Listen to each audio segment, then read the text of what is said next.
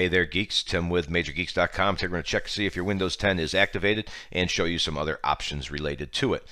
We're going to see if you have a digital key or a product key, and there's not a big difference. A digital key means you purchased it or upgraded, and a product key means you have a brand new PC or you purchased a DVD or you're using a volume license key. Let's take a look. I also like to mention to you that Windows 10 actually doesn't need to be activated. You can't personalize it, but you can get Windows updates and use it just like everybody else, but you can't change, your background or anything like that. All right, so it's really, really easy to do. Let's do it right in Settings. We're going to click Start, Settings, scroll on down to Update and Security, which really should be at the top if you ask me. And let's click on Activation. There you can see your edition. If you're activated, what type of license is activated. As you can see, I'm linked to my Microsoft account as well. You could change your product key while you're here, and you can get more information about activation, which should open up a page at Microsoft. And as you can see, it breaks down same thing we just did: digital license, product key.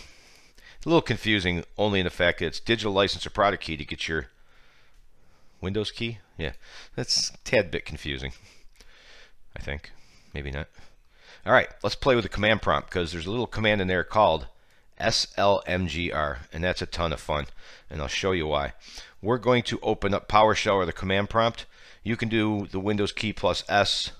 You could type in command and then run as administrator, or my preference, Windows 10, Windows key plus X.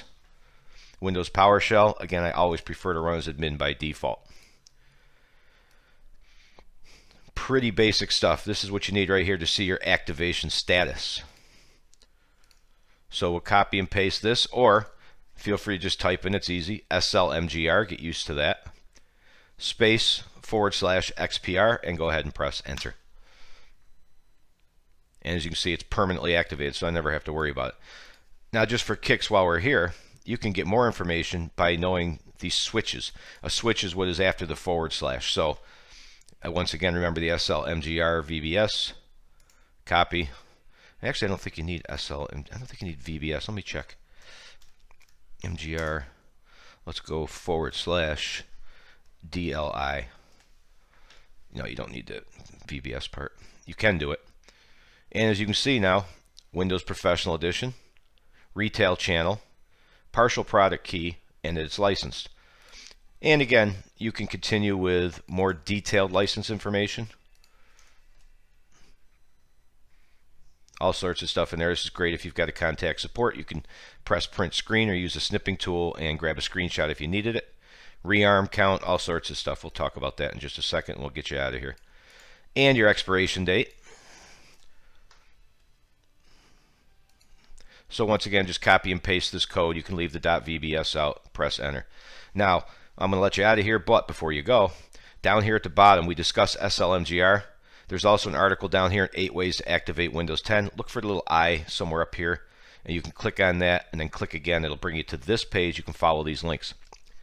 This is what I wanted to show you. slmgr is a pretty powerful command, and the reason you want to know about it is you can actually go in here with PowerShell. Here's the commands we just showed you. You can uninstall your current key. You can install a product key right here. We discussed, of course, if Windows 10 is activated or not. Well, guess what? You can activate it online and activate it offline. Pretty neat, right? As long as you know that slmgr and these other commands, it's great. Extend your Windows license. So, for example, if your license is going to expire, we discussed the rearm that I showed you earlier, where I had 1,001 rearm counts.